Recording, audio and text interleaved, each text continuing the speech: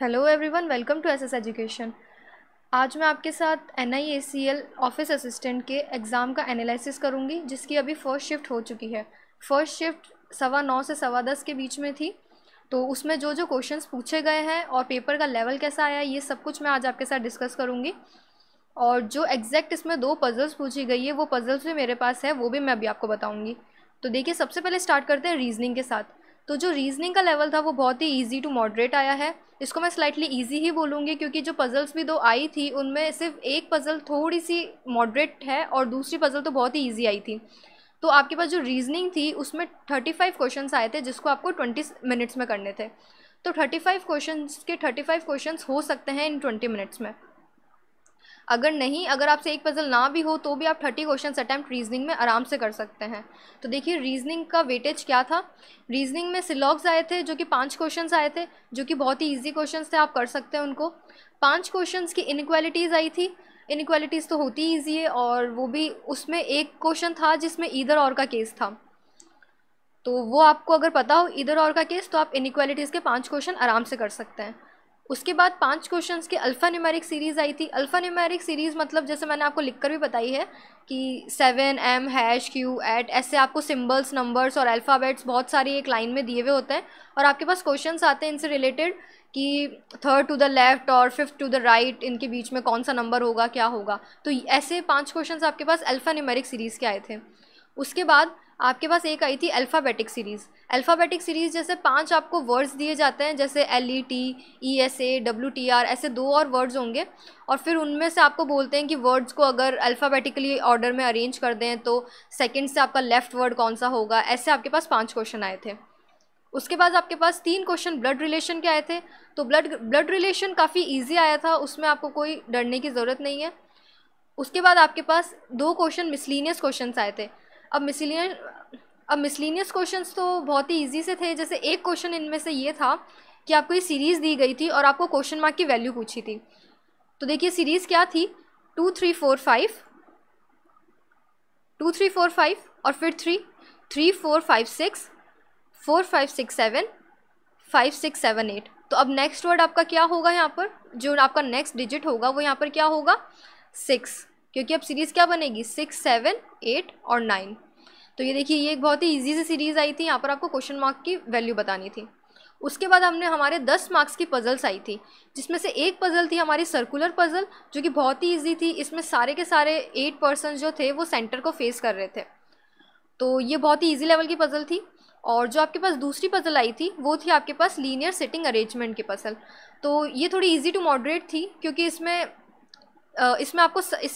7 जनों को एक लाइन में बैठाया था, और जिनमें से 4 जने नॉर्थ की तरफ फेस कर रहे थे और बाकी के 3 जने साउथ की तरफ फेस कर रहे थे। तो ये आपकी पज़ल थी। अब पज़ल्स आपकी थी कौन सी, देखिए, ये देखिए, ये 2 पज़ल्स आपके पास थी। एक तो है सर्कुलर पज़ल और एक है लीनियर। सर्कुलर पज़ल जो थी वो बहुत ही इजी थी, 8 पर्सन्स थे सेंटर में फेस कर रहे थे। ये वो पज़ल थी जो आज आपके पेपर में आई थी फर्स्ट शिफ्ट में। तो इसको आप देखिए, इसको बनाइए, और बहुत ही इजीली ये आपसे बन जाएगी। अगर आपसे ये बन जाती है तो मुझे कमेंट बॉक्स में इसका आंसर भी बताइए कि आपने क्या आंसर इसका निकाला। और सेकंड पज़ल जो थी वो थी ये लीनियर सिटिंग अरेंजमेंट की पज़ल। ये एग्जैक्ट यही पज़ल पूछी गई थी आज के एग्ज़ाम में। तो आप इसको भी बनाकर देखिए। ये थोड़ी सी मॉडरेट लेवल की पज़ल थी, बट ये इजीली बन सकती है आपके 5 मिनट के अंदर। तो इसको भी आप बनाकर देखिए, और ये भी अगर आपसे बन जाती है तो इसका भी आंसर मुझे नीचे कमेंट बॉक्स में बताइए। उसके बाद बात करते हैं इंग्लिश की। इंग्लिश तीनों सेक्शन में से सबसे इजी सेक्शन था। जब आपका वहाँ पेपर आएगा तो सबसे पहले आपको सेक्शन इंग्लिश दिया जाएगा, फिर आएगी आपकी रीजनिंग और फिर आएगी आपकी क्वांट। तो इंग्लिश सबसे पहले आएगा, और इंग्लिश सबसे ज़्यादा ईजी था। जिन बच्चों की इंग्लिश थोड़ी वीक भी है वो भी इंग्लिश को अच्छे से अटैम्प्ट कर सकते हैं, और जिन बच्चों की इंग्लिश अच्छी है वो तो बहुत ही अच्छी इंग्लिश को कर सकते हैं। तो देखिए, इंग्लिश में सबसे पहले आपका आया था रीडिंग कॉम्प्रीहेंशन। रीडिंग कॉम्प्रीहेंशन के आपके 7 क्वेश्चंस आए थे। तो ये एक स्टोरी बेस्ड कॉम्प्रीहेंशन था, कोई एनालिटिक्स नहीं थी इसमें।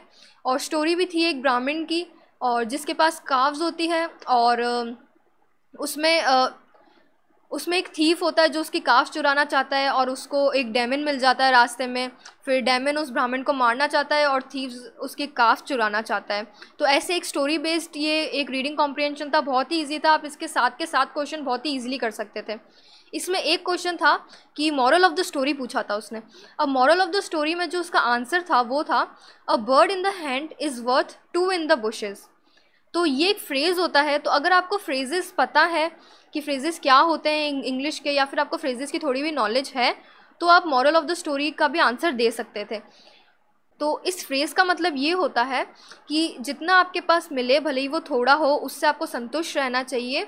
अगर आप ज़्यादा की इच्छा करते हैं, अगर आपको और ज़्यादा चाहिए, तो उससे जितना आपके पास है आप वो भी खो देते हैं।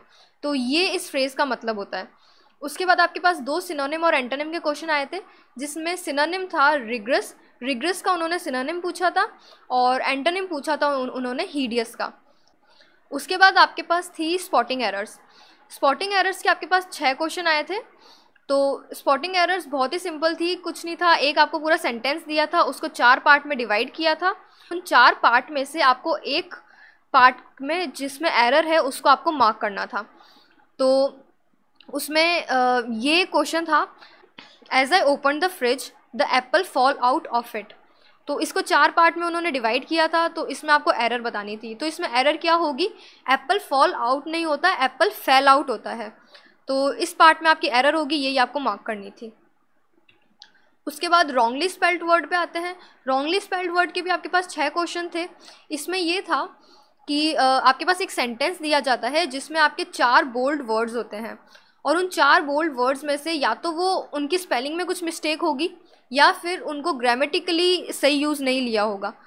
तो आपको उनमें से कोई एक वर्ड ऐसा बताना होता है जिसकी स्पेलिंग गलत है या फिर उसका ग्रामेटिकल यूज़ सही नहीं है। जैसे एक क्वेश्चन ये था, ही emphasised on the educational techniques used in today's world.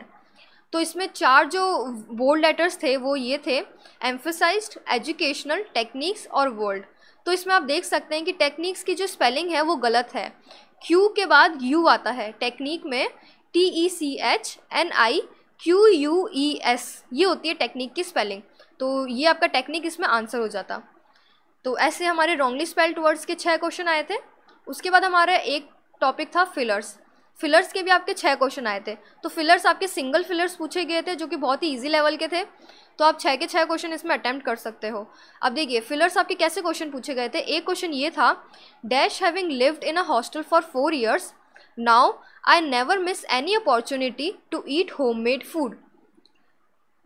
तो इसमें आपको 5 ऑप्शन दिए गए थे। अब देखिए 5 ऑप्शन आपके क्या थे, ऑल्दो, बाय, आफ्टर, येट और देयरफॉर।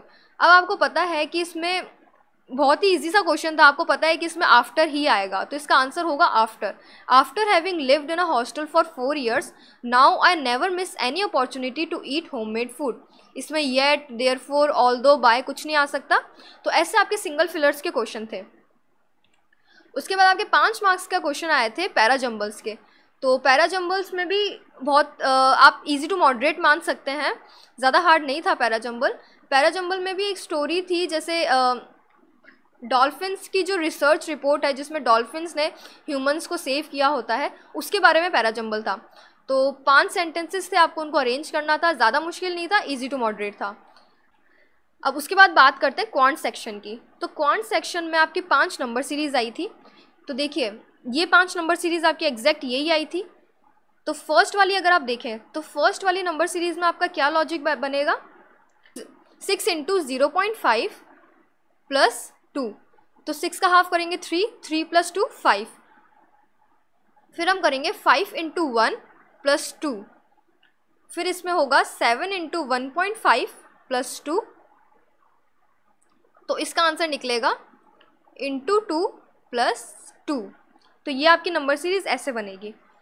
उसके बाद बात करते हैं सेकंड नंबर सीरीज़ की। तो देखो सेकंड नंबर सीरीज़ बहुत ही इजी थी। 4 × 2, 8 × 3 is 24, 24 × 4 is 96। तो 96 × 5 जो भी आएगा वो होगा आपका आंसर। अब देखिए थर्ड नंबर सीरीज़ थी। देखिए जो 13 और 19 का डिफरेंस है वो कितने का है, 6 का।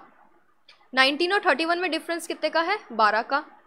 31 और 55 में डिफरेंस कितने का है, 24 का। और 55 और 103 में डिफरेंस कितने का है? 48 का। तो अब नेक्स्ट डिफरेंस कितने का होगा आपके?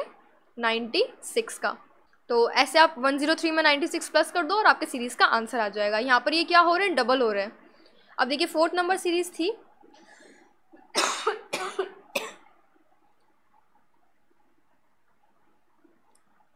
इसमें क्या हो रहा है?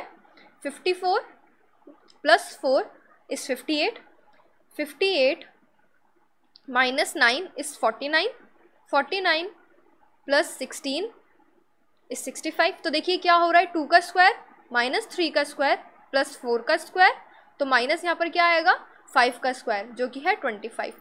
तो 65 में से 25 माइनस कर दो, आपका आंसर आ जाएगा। अब देखिए 5th नंबर सीरीज जो थी वो ये थी। अगर हम इनका डिफरेंस देखें तो कितने का आएगा? 30 का। इसका डिफरेंस कितने का आएगा? 25 का। यहाँ पर डिफरेंस आएगा हमारे 21 का, और यहाँ पर हमारे डिफरेंस आएगा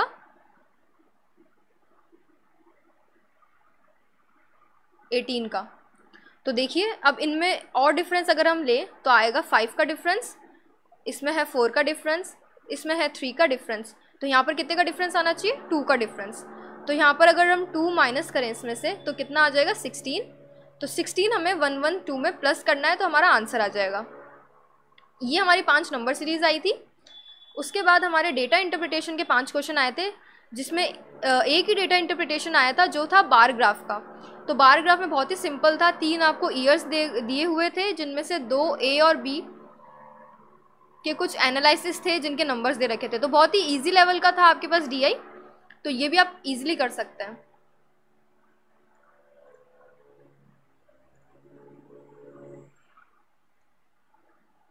अब देखिए नेक्स्ट आए थे आपके सिंप्लीफिकेशन के 10 क्वेश्चन, जो कि बहुत ही इजी लेवल के थे। तो इसमें आपको बिल्कुल डरने की ज़रूरत नहीं है, बहुत इजीली आपके 10 क्वेश्चंस पूरे हो जाएंगे। और 5 क्वेश्चंस की आपकी क्वाड्रेटिक इक्वेशन आई थी। तो इजी सी क्वाड्रेटिक इक्वेशन थी, ज़्यादा उसमें कोई टिपिकल नहीं था। इजीली आप उनके फैक्टर्स निकाल लो और जो भी साइन है आप लगाकर, और इजीली आप क्वाड्रेटिक इक्वेशन कर सकते हो। फिर आपके आए थे डेटा सफिशिएंसी के 5 क्वेश्चन और अर्थमेटिक के भी 5 क्वेश्चन। तो जो अर्थमेटिक थी वो मॉडरेट लेवल की थी, और डेटा सफिशिएंसी में भी थोड़ा सा टाइम कंज्यूमिंग थी। तो इनको आप अगर लास्ट में देखें तो ज़्यादा सही होगा। तो ये हमारे पास पूरे पेपर का जो फर्स्ट शिफ्ट हमारी हुई थी उसका एनालिसिस था। तो आपको पता पड़ गया होगा कि फर्स्ट लेवल कितना फर्स्ट शिफ्ट जो है वो कितनी इजी आई थी। ज़्यादा हार्ड क्वेश्चंस बिल्कुल नहीं थे। आप इन पजल्स को भी बनाकर देखिए जो मैंने आपको दी है, सेम यही पजल पूछी गई थी एग्जाम में। इनको आप बनाइए, ये बहुत ही इजीली आपसे सॉल्व हो जाएगी। और जो नंबर सीरीज़ आई थी वो भी आपको पता है कि कितनी ईजी आई थी। तो पेपर हार्ड नहीं है, आप आराम से 75 या 80 प्लस अटैम्प्ट कर सकते हो। तो जिनका भी नेक्स्ट शिफ्ट में पेपर है उनको ऑल द बेस्ट। आराम से पेपर देना और बिल्कुल भी